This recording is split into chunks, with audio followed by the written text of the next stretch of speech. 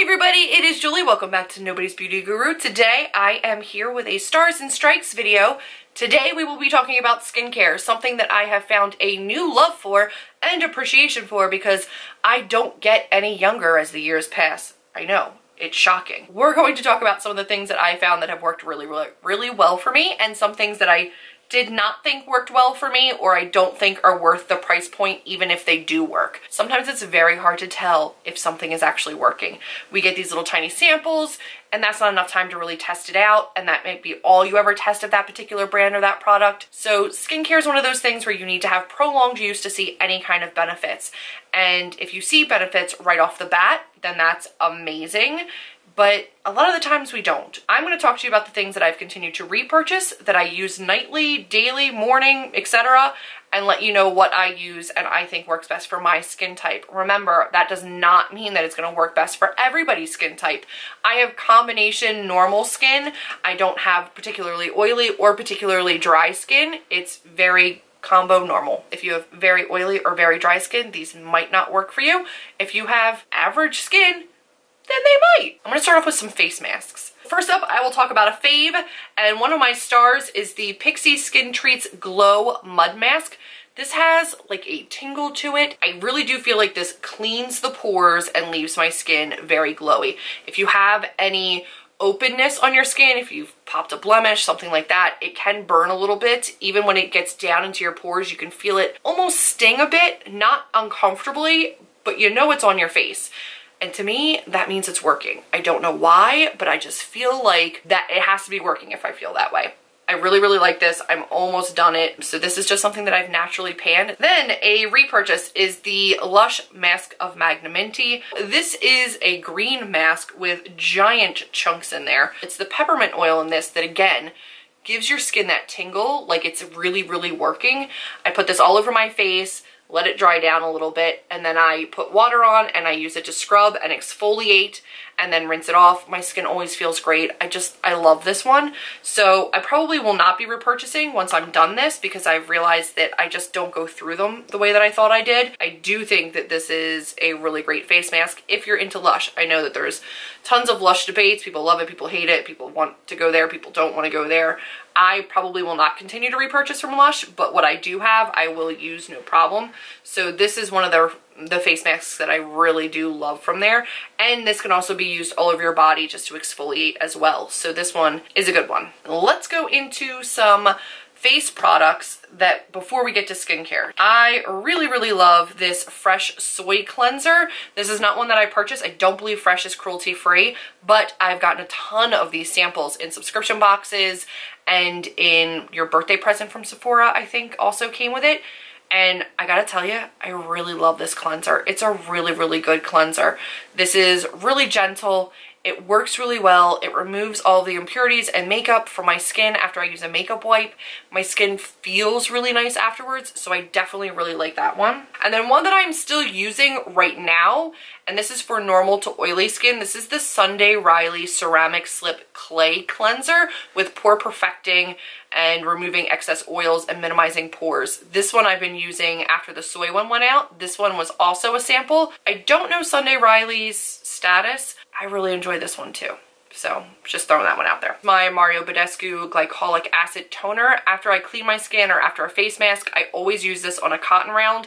I've repurchased this 3, 4, 5. It's ridiculous how many times I've repurchased this, but it's so good. I really like this for just deep cleaning my pores, closing them back up again after I've purified them, etc. I just think this works really well. Also particularly love, like I could go down into my bag of empties that's next to me and pull out so many of these, but the Mario Badescu Rose Water and Aloe Spray, this is phenomenal. I do not use this to set my makeup, although I know some people do. What I use this for is before I put on my moisturizers at night and after I put on my moisturizers at night. So I'll do like a quick mist on my face then at the beginning, put on my serums, my moisturizers, let it sit for a little couple minutes, put it on the spray again. I just feel like it helps my skin soak it up really well. I also will use this after coming home from a really long day, or I'm just hot, or I feel like my makeup needs to be refreshed. If I've had my makeup on all day and then I want to sit down to film, I'll spray this on really quick and use this as not like a setting spray, but a refresher. I love this stuff. It is so, so good. Let's get into some actual moisturizers and face products. Now, mind you, I have a rotating collection of different samples that I've had from either gift sets, subscription boxes. I haven't bought a moisturizer in forever. A lot of the ones that I use are ones that I use for a short amount of time and I don't really form strong opinions on. They work just fine, but they are what they are. I'm not gonna go spend my money on them. What I have in front of me are ones that I've spent my own money on and that I know I enjoy and I have used religiously for a long time. One of the oils that I love is the Josie Maran Argan Oil Light. I use this in my hair, I use this on my cuticles, I also use this on my face. This is the only oil that I feel comfortable putting on my face. I will do a spray of the rose water, and then when my skin's still a little bit damp, I'll take a couple drops of this and just smooth it all over my face, and my face feels amazing. So this is the only oil I will use on my face. The only product that I still purchase that is not cruelty-free, that I just can't get away from because I haven't found anything else that I like as much. And that is my Peter Thomas Roth Retinol Fusion PM Night Serum. This is a retinol serum that I use at night. This feels like heaven on your face. It makes your skin feel like silk. I can't even explain to you what this feels like on your face.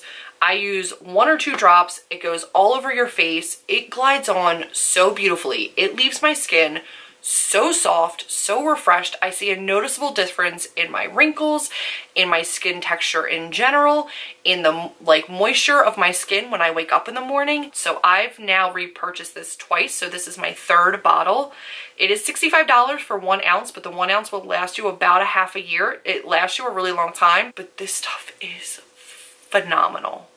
I don't care what moisturizer or eye cream you put on after this.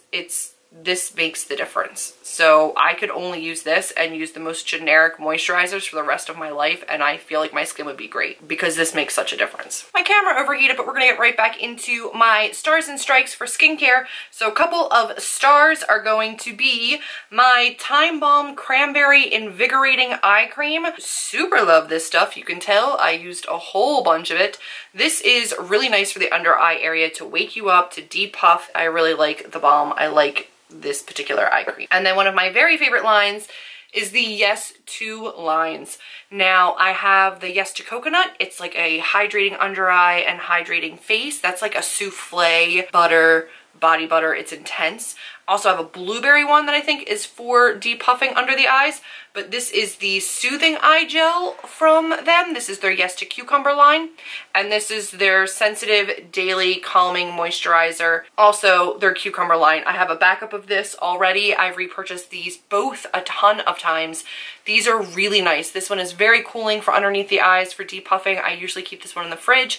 This one is my morning moisturizer. This one does not have SPF in it, but almost all of my foundations do, so I don't really worry about that. They do have one with SPF though, I believe.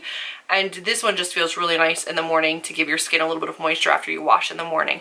So these guys are a favorite as well. So now on to my strikes. I don't have too many, but I do have a couple of face masks I want to talk about. Glam Glow, any of them. I do not think that these are worth the price point at all. I have not found anything so phenomenal about these face masks that I feel like I need to pay the amount of money they want you to pay for these bad boys. It's ridiculous. So Glam Glow in general is a big old no. I'll use samples and stuff, but nope. The other one I'm gonna go ahead and throw in there is the Freeman masks. I pulled out the facial peel off cucumber one, which is almost empty. And I'm also going to include in this the black sugar scrub that I threw away. I didn't even keep it for an empty. I got so mad that I threw it away. That was in a project that I will link up above, and I hated it. If you really want an affordable face mask, then these are fantastic, but find the right one. I have almost every single one of them. They're not all winners, guys.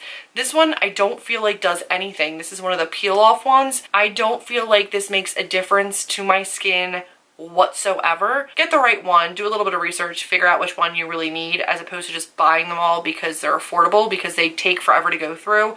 I just don't think they're worth it, even at the low price point, unless they're gonna work for you. And then, because you guys know I love my rose waters, I have the Jurlique Rose Balancing Mist. This thing I got in a sample from Sephora. I think it was like a best of Sephora. These are expensive, man. This is like a pricey product. This is like a heavy glass bottle, and I just didn't think that it was worth the price point. I prefer my Mario Badescu over this. I think you're paying for the glass bottle. You're not really paying for the product. I don't think there's anything that's special about it. So this is a no for me. Pretty much anything from Belief. This is their Hungarian water essence. It was a serum, but it was like a serum-y lotion. Didn't compare to my Peter Thomas Roth, didn't compare to some of my other lotions. It was just a watery, aqua-based hydrator. I have tried under-eye creams from them, face creams from them. The under-eye cream was not that bad, but again, the price point, not worth it. Came in a gift set that somebody gave to me, and I don't think they're cruelty-free anyway, so just don't think they're worth the price. Another one that I don't think is worth the price is the Kate Somerville. This came in a subscription service.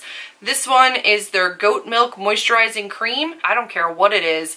Not worth the price point that you're going to pay for Kate Somerville anything. So I finished this entire thing up and didn't see any kind of a difference or improvement in my skin over any other moisturizer that I've ever used. And the same can be said for the majority of high-end items personally that I have tried. That has been my stars and strikes for skincare. I would love to know what yours are down below. Please do check out my co-creator Claire, as well as all the other amazing women that are taking part in this collab. The dates for all of the other videos are down below. If you'd like to join us, you can hop on in at any time.